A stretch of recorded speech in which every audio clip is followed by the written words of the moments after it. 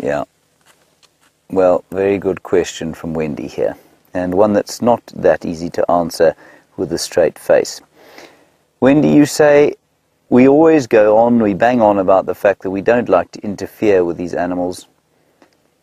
And why is it then that we interfered with Sindile? Why didn't we let nature take its course, or why didn't we just destroy him?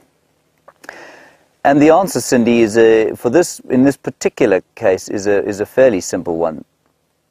It's simply because the dog would not have come onto this reserve had it not been for human intervention. So, I mean, it was a rabid domestic dog, and a rabid domestic dog, of course, is an anthropogenic effect, and therefore we interfered. So we won't interfere if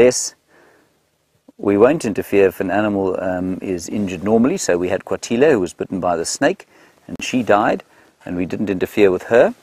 But he, of course, killed a domestic dog, which is a human effect, extraneous to the wilderness, and that's why we were prepared.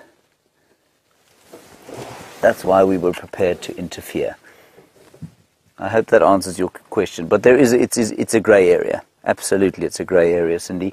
And there were many, many people who called for him just to be destroyed. And destroy, of course, is a horrible word, basically to put him down, because he is a threat, or he was going to be a threat. And then the guys on the tourism side, or some on the tourism side, were saying, well, we don't want a leopard here with a collar on it. We don't want our guests taking pictures with a leopard with a collar. And I think sense has prevailed in this particular case. It hasn't been done before, where a young male has been reintroduced into his mother's territory. And I think this is a fascinating view on what's going to happen.